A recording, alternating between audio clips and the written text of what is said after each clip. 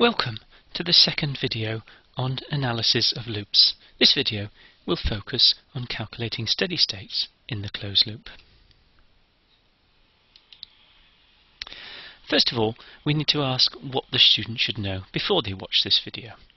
We need them to understand what is feedback, how do you construct feedback diagrams, what's the meaning of transfer functions, and then what we're going to do is answer certain questions.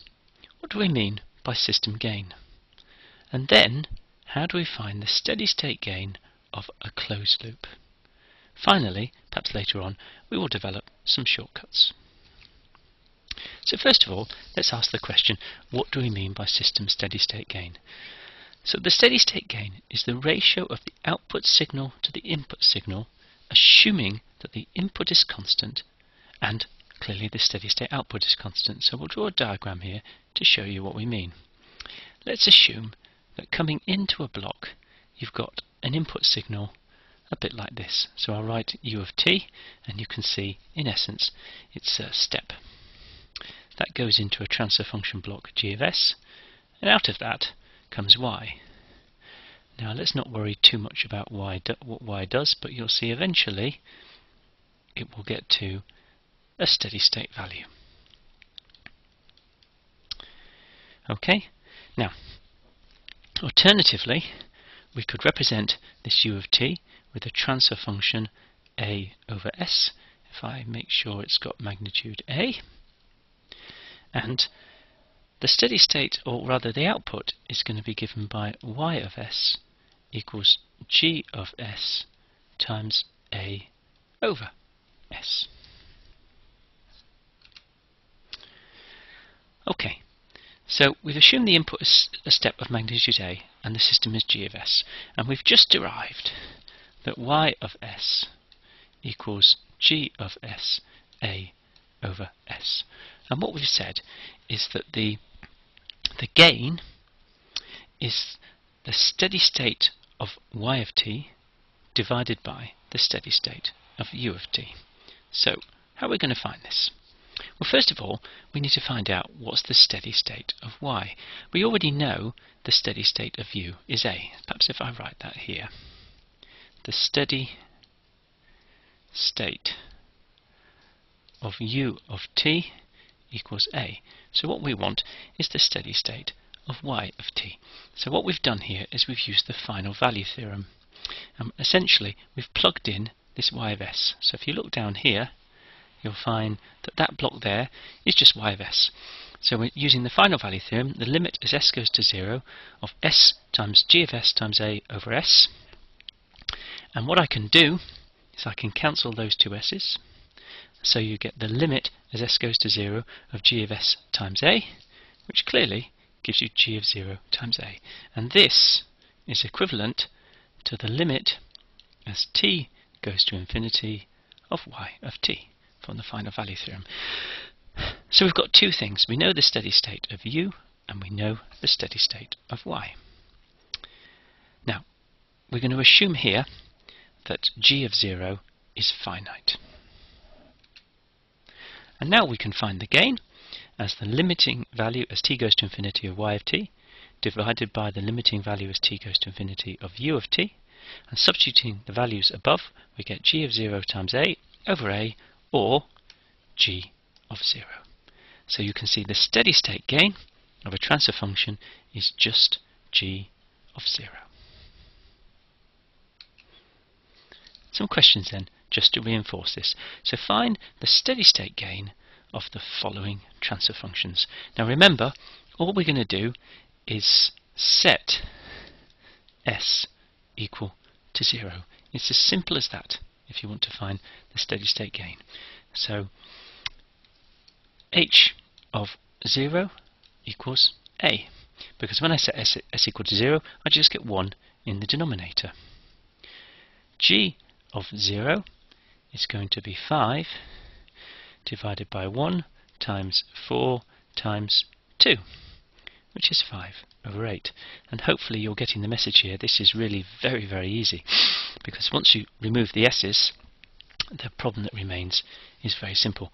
Now m of 0 It's technically not defined because you're going to get 4 over 0 times 3 or infinity. Now that's an important one to recognise. You'll notice m has got an s on its own in the denominator, i.e. it's got a pole at 0, or we usually call this an integrator, and the consequence of that is the steady state gain is infinite. And this is quite an important property that we will use later.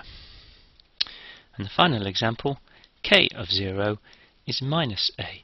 And you'll notice the interesting thing about k is it's got a right half plane pole, and it's ended up in this case having a negative steady state gain.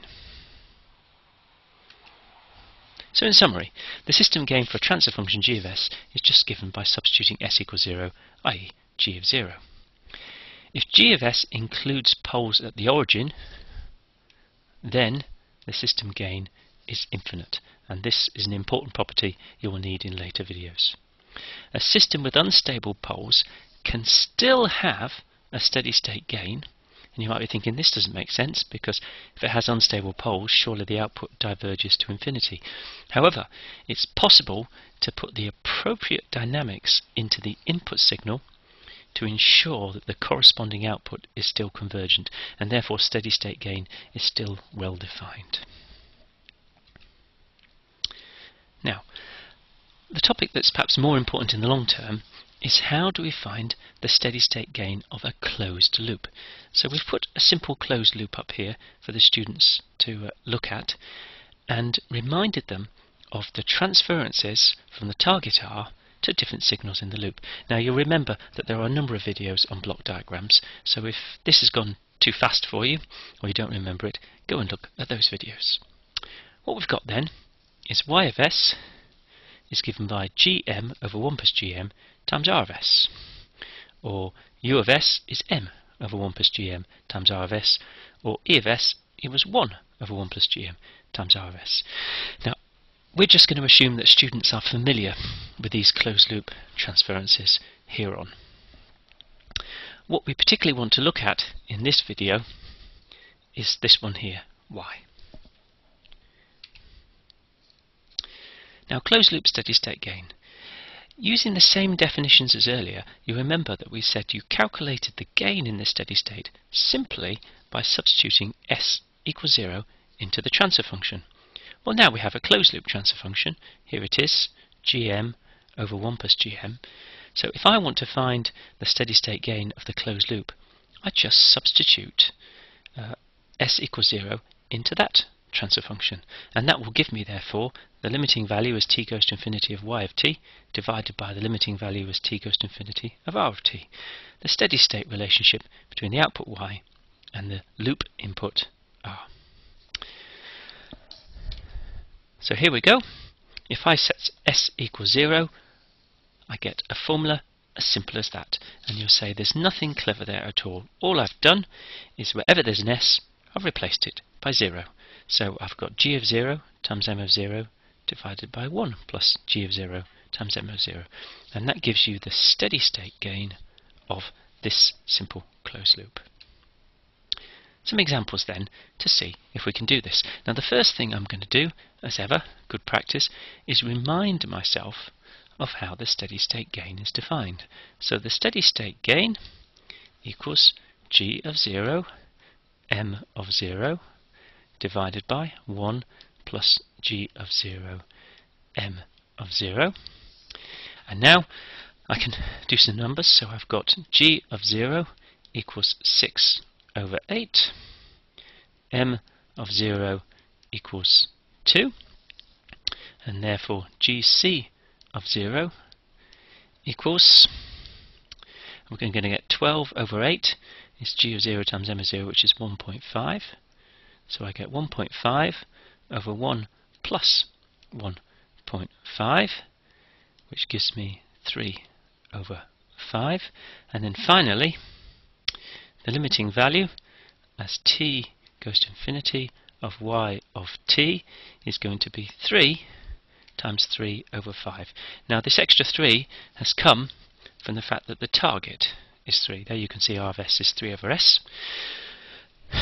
And so the answer we've got is 1.8. Now you'll notice the target is 3, the steady state is 1.8. This loop will not drive the output to the steady state target. There's going to be an offset, and more of this in the next video.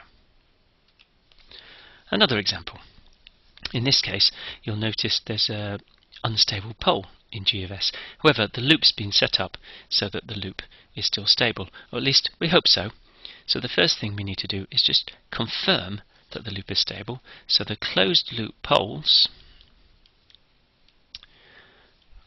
will come from the formula 6 plus s squared plus 4s minus 5, which gives you s squared plus 4s plus 1, and so you can see that's got two poles in the left half plane, so the closed loop is indeed stable.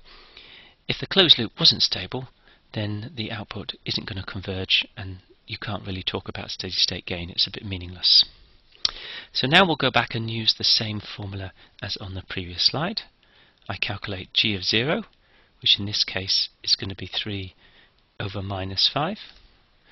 I calculate m of 0, which is 2, and therefore gc of 0, I multiply these together, I'm going to get 6 over minus 5 over 1 plus 6 over minus 5. That's a bit of a painful one to have to deal with. So what have you got?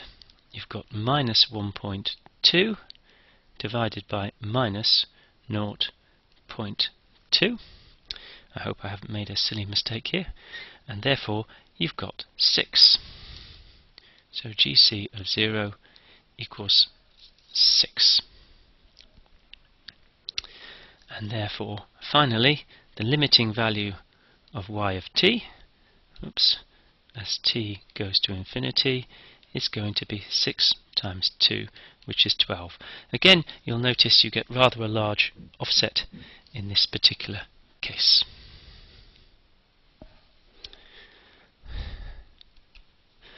Another example with an unstable pole. Again, let's check, is the closed loop stable?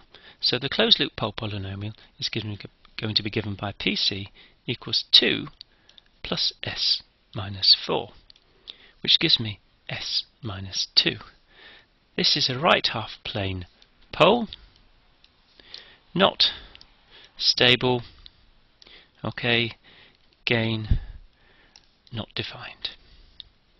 Alright, so if the transfer function you result in has got right half plane poles, clearly you cannot have a steady state, so there's no point trying to find the steady state gain.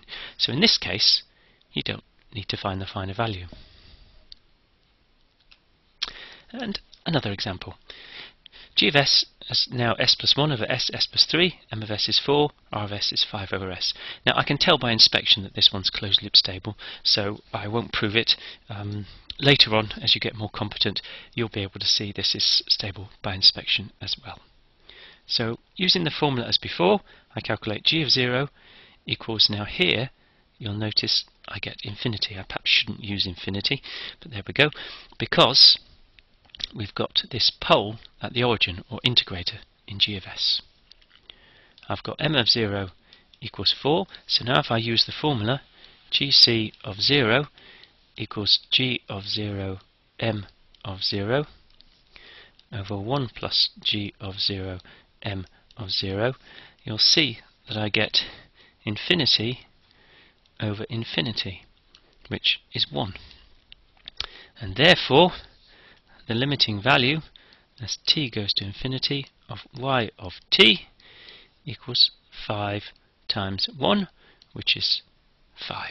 Now again, the 5 has come from here, and you notice in this case there is no offset. The output has tracked the target in the steady state because the limiting value is the same.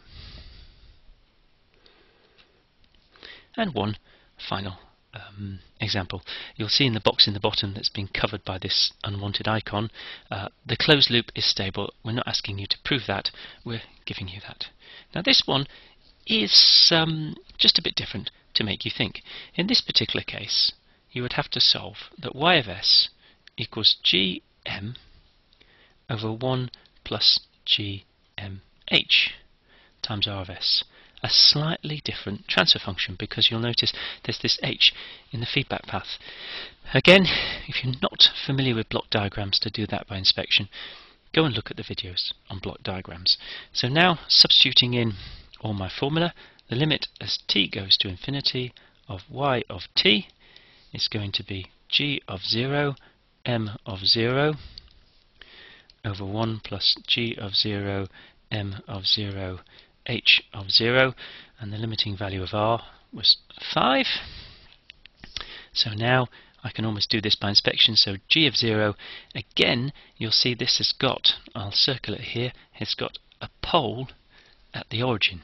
So again g of 0 is infinite, so I'm going to get infinity times m, which is 4, over 1 plus, and then we're going to get infinity times 4 times 1, and therefore, and that's all times 5, and because it's infinity over infinity, you will end up with 5. So in this case again, no offset.